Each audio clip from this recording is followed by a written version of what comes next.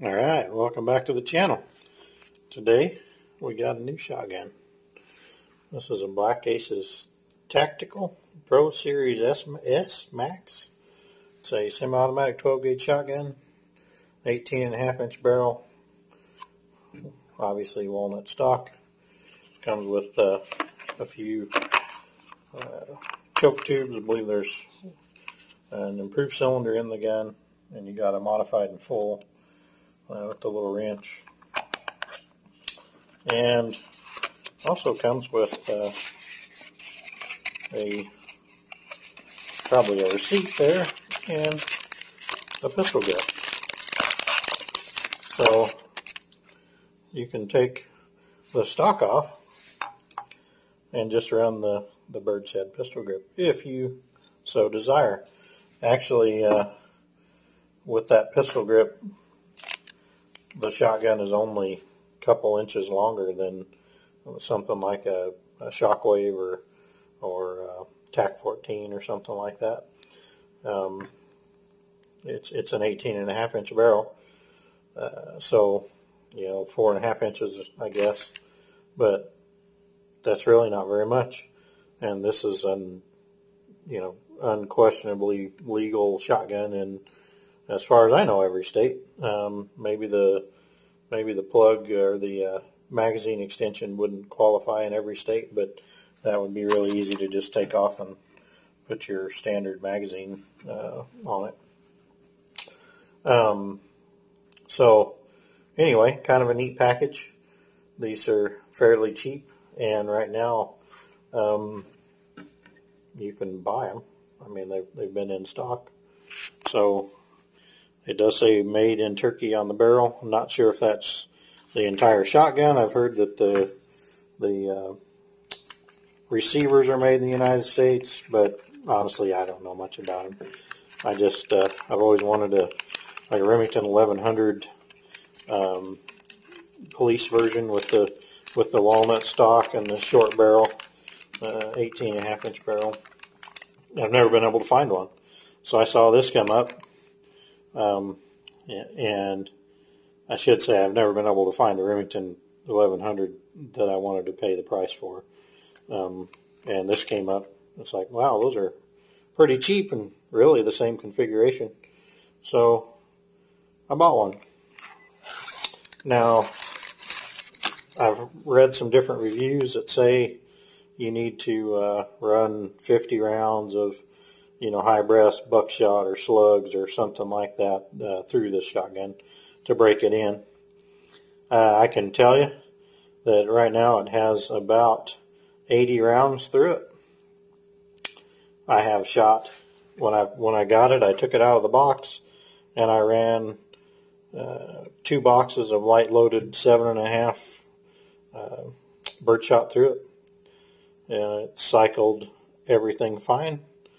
I put 5 rounds of buckshot through it just to try it out. Of course, it cycled that fine.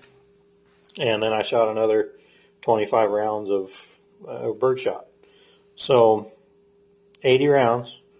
I did have one failure, but I was loosely holding the shotgun down by my waist to see if it would cycle with a birdshot load without my shoulder against the stock to cycle against. If you know much about semi-automatic shotguns, very few of them will cycle reliably right out of the box with a birdshot load when you're soft holding it down by your waist. And it failed to eject on that round. So that was the only one. If you squeeze it tied up against your body with your forearm and elbow at the waist, it cycles just fine. And from the shoulder, no problem at all. So I think a lot of the people that have trouble with these cycling and they say they won't cycle light loads is because they're not holding the shotgun properly. Semi-automatic shotgun needs to be braced into your shoulder pretty hard. So today, this is all the review I'm doing. Yeah, I'm sure there's a million unboxing reviews on these things, so you can go watch those. But I'm going to go out and shoot it. I've got a bunch of birdshot, and I may run a couple slugs through it so you can kind of see how it functions, and maybe a couple rounds of buckshot. But the main thing, I'm going to be running standard old Winchester, just low brass 7.5, kind of their universal shells. Walmart bulk packs. I've got some Winchester, some Federal, some Estate, maybe something else in there. So we'll just run a few rounds through it of each and show you how it functions, and give you kind of a wrap up on it and tell you what I think about it.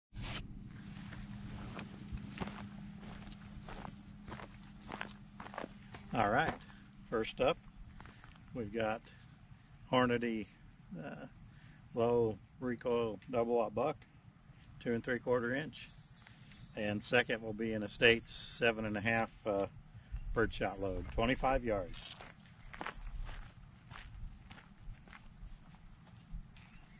Buckshot on the left target.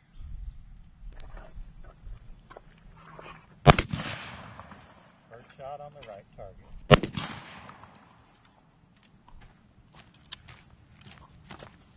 Let's go see what we got.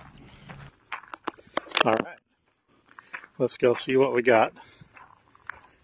A buckshot was 9 pellet. It looks like we got 4 of them on target. A couple of them went just off to the left and low. Looks like maybe 4, 5, 6, 7, maybe 8, and possibly 9, or maybe 8 and 9 over here. Not the greatest pattern at 25 yards, so that may be in need of federal flight control. I may try one of those later. But the Estate birdshot, that was 7.5 birdshot. I was aiming right here, so still patterned a little bit low, but most definitely hit our target. So I'm not going to count those pellets, but that's not terrible. All right, let's do some just blasting over here at some steel with some birdshot. All right, now we're about 15 yards away, and I'm going to load up 7 rounds of Estate. Looks like 12 gauge handicap, 1 1/8 ounce of 7.5 shot.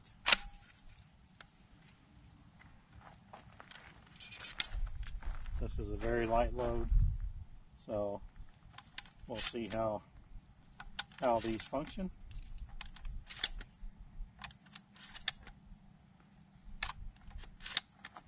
Here we go.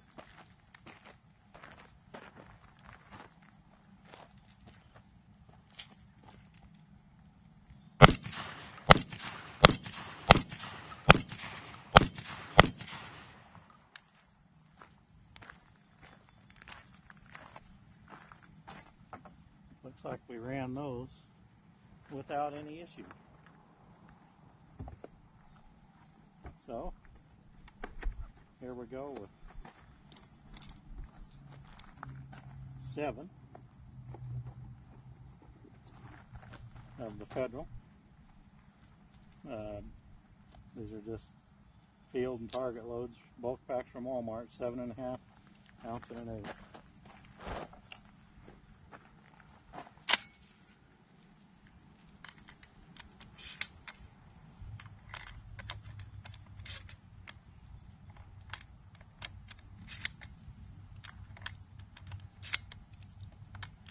This will be the target pound low.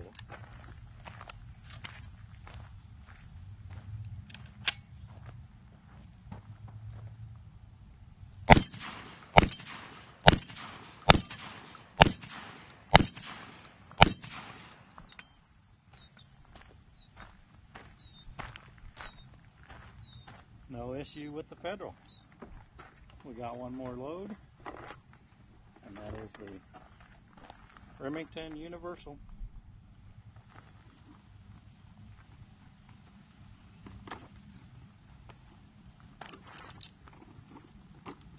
Seven of these coming up.